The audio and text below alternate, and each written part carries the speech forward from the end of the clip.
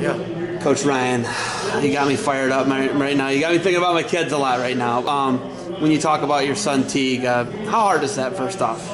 It's hard, every time it takes a little bit of you to share because it brings you back, right? When you're talking about something that's that meaningful to you, it takes a little piece of you, but you weigh what it can offer others compared to how it's going to impact you. So I do it because I think it helps. I think it helps young people understand that they're not vulnerable, and that helps me get my point across. How lost in your life were you at that point? I was lost. I mean, I was beyond lost. I didn't know much. I was in deep despair.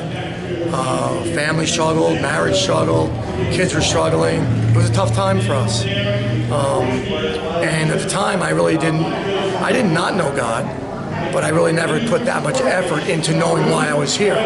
So it galvanized me to start thinking about some things that are not earthly. The two options, as I say, is there a God or not a God? So there's either evolution is true or God's true. And maybe God caused evolution, but it's either a God or not. So for me, it was a really tough time, yeah. You give so much. You always talk about output. You always talk about, like, tempo. You have the highest tempo of, like, one of the humans I've ever seen. How much longer can you keep this up, man? It's just, like, incredible for me to see your output as a human, as a coach, as a father, husband, everything you do as a motivator, everything you do, a mentor. Yeah. You always talk about service, but how much longer can you keep this tempo? I could ask you the same question. You're everywhere. You're interviewing every time. You're all over the world interviewing people. So you got a lot of energy too. We love what we do, right? I'm challenged a lot. I got a lot of great people around me. I got a life coach. It's really good. This guy named Chet Scott from Built to Lead. He challenged me constantly. He's challenged me for my 50th birthday, which is next year. We're going to France. We're going to bike in France, in the mountains of France. We're going to do 8 stages of the Tour de France. So he's challenged me on that. It keeps me growing. I want to be able to. I have 2 sons on earth and 1 in heaven. I got a daughter on earth. I want to be able to wrestle their kids and put it to them, at least for a while, right? That's one of the things I think about. So I got to take care of my body. It's the only one God gave me. So I want to make sure I take care of myself. I also know that when I'm suffering, I'm staying humble. So I use the pain of training to keep me humble because it connects you constantly to pain and discomfort. And when we're under duress, we're learning a lot. So it's a lifestyle. And it's reinforced by those I choose to allow into my inner circle of life. Okay, so Coach Dresser, I was watching him. Yeah. He moves unbelievable for 55 years old. Are you 50 yet? I'm going to be 50 next summer. You got to be 50, so you're in incredible shape too. Doesn't look like any joint replacements are on the horizon for either one of you. That's incredible to me. Yeah, I've never had a surgery. That's unreal. Right, it's. Yeah. You've never had anything? No, tonsils. Okay, that doesn't. I had my tonsils out, but I never had shoulder, knees, or so. I admire people that you coach. I don't know what it's like to go through that, right? 6 months recovery, and the disappointment, right, of not being able to improve, because that's how elite people think. They always want to get better. So, but yeah, for me, no injuries. Hopefully none for a while. You guys are in the same school, coaching school, through Dan Gable. He's older than you, obviously, but. Every time I ever ask you for your time, every time I see anybody that's not even media people ask you for time, I've never seen you say no. Yeah. That's incredible to me. We could do another interview after this for another 20 minutes. I'm not going to do that. Yeah. But, like, where does that come from? Why do you guys come from the same coaching school? Why are you always so easily accessible? Why is this so important to you? I think that sometimes my obviously I have a family that just did a really good job raising me. My mom was an angel. My mom never assessed me on how good of a wrestler I was or a student. She just loved me, right? That unconditional love that a lot don't get. So I don't want to take for granted that everyone grows up in a home where unconditional love is there. It was for me. If I won a tournament, I was third. There was no dinner, wasn't different. Conversation at the table wasn't different. It was always about me just being the best me, right? So when you grow up with that foundation of love, I think that's helped. When I reflect, the other thing is I'm just grateful I mean, there's a lot of people that were better wrestlers than me, right? There's a lot of people that could be in the position that I'm in, right? That are love the sport and hardworking, and I just feel really grateful that I'm able to do something I love and give back and share. Jake Ryan gonna get married soon. You said that. How proud are you of Jake? I mean, he didn't, finish wrestling out his whole career. He made the NCAA tournament for you, and almost knocked off. Got some revenge for you, almost against against JoJo Smith. Same ending for both of us. Okay. Our careers have been very similar. Ironically, in the state semifinals, he blew his hand out. In the state semifinals, his senior year, he blew his hand out and had to wrestle in the state finals injured. My senior year, I blew my ankle out in the state finals, in the state quarterfinals, and had to wrestle injured. Fast forward at the national tournament, he lost to a Smith in the final seconds, and I lost to a Smith in the final seconds. So we've had very similar paths. I'm really proud that he chose what he chose. He had some injuries, and he really didn't want to get the surgeries and continue to wrestle. So, wrestling is never about me. It's about him and what he wants. So he has a love he's got a great video marketing company. Photography. He's incredible. He's got an incredible eye for it. He'll walk 30, 40 miles into the heart of the Grand Canyon to get a picture of a tree that's standing by itself because he loves it. And it's amazing when people find their deep love and passion, what they're willing to do. And he's willing to do more in the world of photography and picture taking than he was ever as someone that just wanted to train and train and train. So he found his love. Right. At the end of the day, is at this level, there's certainly a need to find the things you love about and hold on to them. So I'm really proud of him. He's getting married. I'm the officiant. Are you? So yeah, he asked me to marry him. That's pretty awesome. He and his fiance, Abby. I married Micah Jordan last week. Are you serious? Awesome. Oh yeah.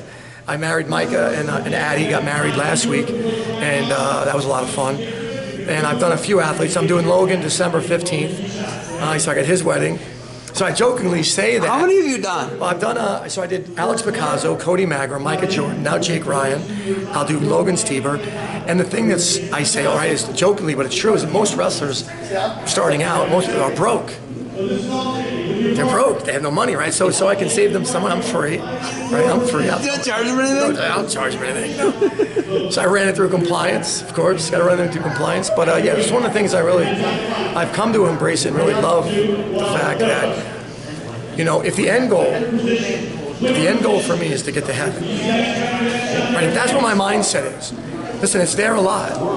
Like I want to. There's a lot of things I want on earth, but my main thinking is constantly heaven.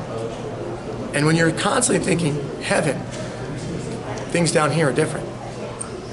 Okay, I don't even know how to shift gears from that, man. Okay, you guys have an unbelievable facility. Yeah. The big running joke is you sleep there, you eat your lunch there, you do everything there, you use the porta potties there. Yeah. That's the big running joke. Yeah. Cavalli Center? Cavalli Center, Jennings Center. Okay, incredible. Jennings Family Complex. It'll be the new biggest. It'll be the nicest in the world until a group of people from another institution or organization say we want better and bigger and more, and they'll pass it. But upon its completion, it'll be the nicest on earth. What do you do next year? I asked Dressler what he was going to do with Carr, for example. Sure. Redshirt. What are you doing next year with guys? Are you going full? You want to win every year. Yeah. You have the greatest runner-up finish in the history of the tournament. I mean, let's call it what it is, right? I mean, what do you do next year? We use common sense, right? We don't blindly jump into this. I mean, the objective is always to put the best team on the mat. So I want to put the best team on the mat. And if putting the best team on the mat also makes the most sense, so let's just say, for example, the one that comes to mind right now, right, is Malik Heinzelman. He's probably, of all the guys we have, is the biggest question mark. What do we do with him? Right? He's been here all summer. He's really impressive. He looks great. You only put him in if he can help at the elite level. Right? Just to have a really solid 25-pounder in there. Why waste a year for him, right, if he's not really quite ready to be elite? So other than 125, we don't have a ton of question marks. Everyone else can come in and redshirt. Now, it could get complicated if someone goes down. at their weight, and there's a really good red shirt behind them, then you got a decision like you have Malik. Do you pull him? Do you not pull him? We don't have many big decisions this year. The biggest decision I think right now for our staff is when do we pull Malik? Do we pull Malik? Is Malik ready to be pulled at 25? Other than that, Romero is already redshirted. Ethan Smith is redshirted. Micah 49. So Micah may go 49. Well, you got 3 guys for 2 weights. You know, we got 3 guys. 3 All-American guys, basically. You know, so you get the possibility of Micah staying up, Joey going to 49, Keyshawn going to 41.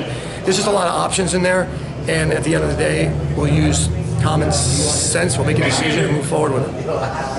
You know, with you guys falling short how you did this year, I mean, that hurt. Miles is incredible. Miles is the best, probably hardest working guy, most improved guy, and for him to lose the way he was going after it.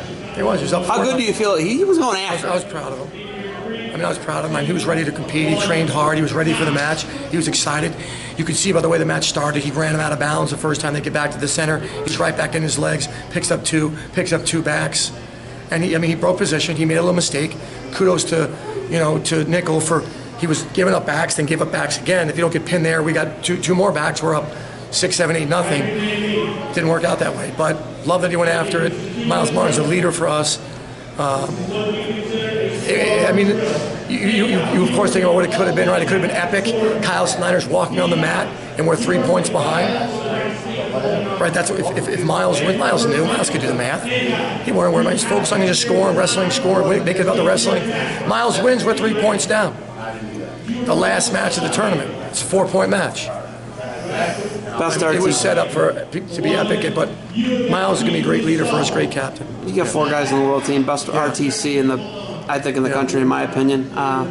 2 junior or U23 guys, and you got 2 senior level guys. Yeah, we got one in the Greco junior team. Yeah, I mean 5 guys. Okay. Yeah. Looking at the RTC, how important is it to the growth of Ohio State? Well, I would say this to any coach at this level, that this is a strong statement. I've made it a few times already talking to coaches. You can't win if you don't have a good one. There's no question. I don't think there's any. I think it's a non-negotiable. Right? There are certain things that organizations have to have in order to climb to be elite. And I mean, can't might be almost too strong a word, but it's never happened before. In the 100 years of college wrestling, no team has ever won that hasn't had the training center, elite people training there. It's a formula for success no matter what organization you look at around the world. You must have elite people around you. You must have a standard that is so high that people are constantly striving to get there. When you have Olympic champs or elite level wrestlers around incoming freshmen, they grow because they can be put under duress and they have examples, an example of greatest teachers. So for me, it's a pillar. For me, it's a pillar. So the pillar is I got to fundraise, I got to continue to build our fan base, make friends, and keep it strong. Nobody hustles more than you. Would you hustle 10 times more if it turned into a bidding war with, Oklahoma just took all of the guys from Stillwater, literally, except for one guy. Yeah. If it turned into Kyle or Logan leaving, would you do whatever it took to keep them? Of course. No question about it. I mean, there are things that in life you deem as non-negotiable, and they're not. So if someone offered Kyle or Kyle felt it was a better training situation, or it's not always about the money. Or Maryland, right? say you go back to Maryland, whatever. Back to Maryland, you do everything you can. You do everything you can to keep him, but at the same time, if you can't give him what he needs to improve or to have joy, then he should go. So let's play this out. Right? Let's just say for Maryland, for Kyle, for example, if I truly love him, I'll provide him with everything I can to help him. But I will also understand that there might come a point in time where I can't, and then he should go where that is. Right? I can't provide a place close to his family. I can't. It's too much of a distance. But I can provide him. I went and picked up. I helped him get Taha here. Taha's training with him now, right? He's good. Went up. It's not bad. I mean, Kyle, what can I do to help you? How can I help you? He doesn't. He's his best coach. He's a great self coach. He said, just bring me meat, bring me people, bring me training partner, help me. He made the contact with Taha, set up the plans. I picked him up at the airport, dropped him off. They're buddies. They love each other. Love training together. So, yeah, anything I can do to help them grow, I help them. Is he irreplaceable? Man, he's pretty close. Yeah, he's pretty darn special. He's one of the he's holy. He's the holiest person I know. He's a holy person. He's just so he's so rooted in heaven that the only things that, for the most part, that come out of his mouth, his actions show, are the same exact things that he brings in. He's a reflection of his thoughts, and his thoughts are good. His thoughts are always good. I admire him a lot. He's helped me a lot. Okay, last thing, there's been a lot of controversy at Ohio State. Yeah. Now there's a thing, Urban Meyer paid administrative leave. Sure. Okay, something about Sure. Assistant coach, domestic abuse. Mm-hmm. Apparently, we're mandated reporters in an educational situation. You are, I am, as a teacher. And then, the Doc Strauss thing, that wasn't under your tenure. He was gone, obviously, before 20 years ago. 20 years, 30 years ago. Yeah. When you look at this stuff, how does this affect your program, and how do you deal with it? And does it affect or matter to you guys in the sense, what is Ohio State? What are you doing with Ohio State? Yeah, so under, in regard to the matters, due to university guidelines, I can't discuss the matters in particular. I can discuss how much I love Urban Meyer, how much I trust Urban Meyer, what good friends we are. I care about him. I can discuss the fact that that in general, society, unfortunately, likes to develop a theory, their own, come up with a mindset that they believe is truth, and then despite all the information that they get, they discard the information that might disprove the theory that they are not sure about, and they only allow information that fits their hypothesis into their decision making. So there's an investigation undergoing. I'm not part of it. I recommend, listen, if someone on the Strauss side, if something happened to somebody, they need to come forward, share the information. I think every human being, as a coach, all I want is things to be fair for my student athletes, from the officiating. I just want fairness. From a human being standpoint, we want justice. So I'm not involved in the case. And like I said, it was a long time ago. I wasn't here. And I just wish that people would slow down, not be so quick to judge, not be so quick to jump up on a pedestal and finger wag and say, let me get all the facts before I start judging. Does information move too fast? And have you had any contact with Jim Jordan, who they hung all these crazy allegations on? Yeah, I know the Jordan family. I know Jim. I know Jeff. I've talked to Jim. I saw Jim at the wedding.